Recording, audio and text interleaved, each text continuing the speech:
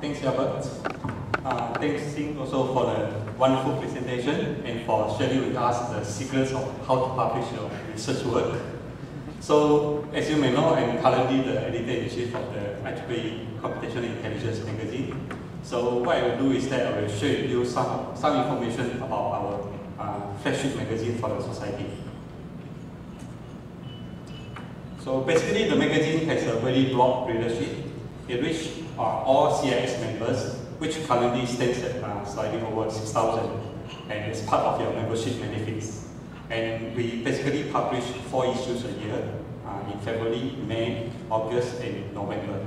So if you are a member of a society, you will expect to receive a hard copy of the magazine every 3 months. So that actually is a very good incentive for you to join our society as a member. And the type of article that the magazine is looking for basically covers all areas of the computational intelligence design and applications, and with specific emphasis on applications-oriented developments and successful industrial implementations.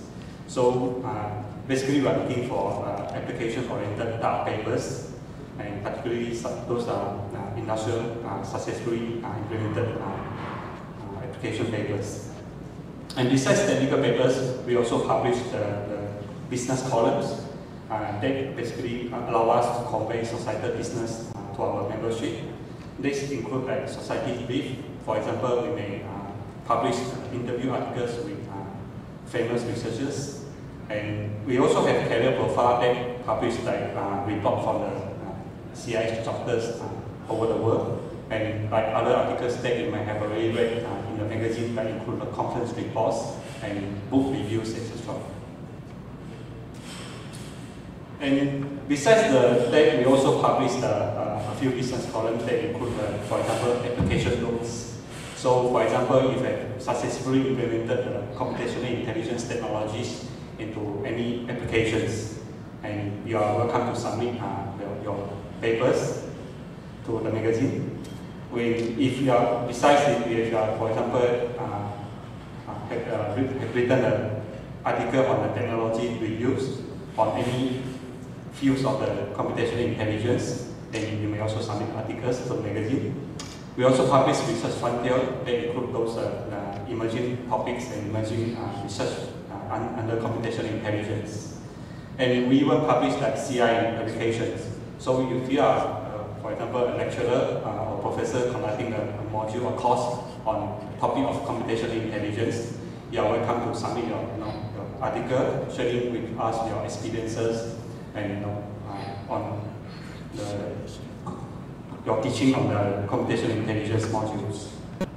And others include, like, for example, developmental tools. So they include, like, for example, if you develop a piece of software that basically involve the technology of computational intelligence, and particularly you have successfully implemented software in solving any application-oriented problems, then you are welcome to submit the articles to the magazine. So let me now share with you some of the issues we published since 2010. So we have a data mining issue in February 2010. And in May, we have the limited computation. August 2010, we have the evolutionary and developmental robots. And November 2010, we have the intelligent agents. As in 2011, we have 4 issues on defense and security, games, smart grids, and medical applications. Last year, we published issues on CI at Works. That's basically a collection of a few feature articles on real-world applications of the computational intelligence techniques. And in May, we had CI in semantic web, Type 2 fuzzy logic in August, and CI in bioinformatics in November issue.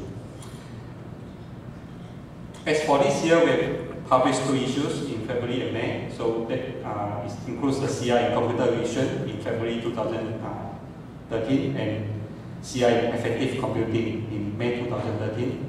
Which we also put a number of copies outside the registration desk, which you are welcome to pick up a copy of that if you don't have a copy. So you may ask, why should you publish articles in the CI magazine? There are a number of reasons. currently the magazine is having quite a good ranking among, based on its impact factor. So it's currently ranked 9 out of the 463 journals under the JCR Computer Science. It's also ranked 7 out of 108 journals of all the IEEE journals and magazines. And I'm pleased that it's currently ranked the top magazine in all the IEEE magazines, according to the impact factor. So we have also increased every year based on the impact factor from 1.286 to, at the moment, to 4.629, which is the latest impact factor. If you look at another ranking, the Scientific Journal and Country ranking, this one was the ranking based on 2011 impact factor, so it's ranked 10 out of the 114 journals. Another good reason for you to submit your article to the magazine is that the review decision is always guaranteed within 3 months.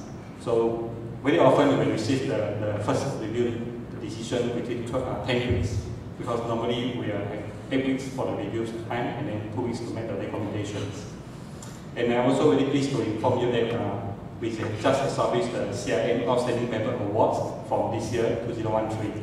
So every year we have select best papers of the magazine. So please, if you found any paper that is of very high quality of the magazine, please encourage or nominate the paper to the society for the Outstanding Paper Awards. We also have a digital distribution of the CIN using emails and PDF started in 2012 February issue.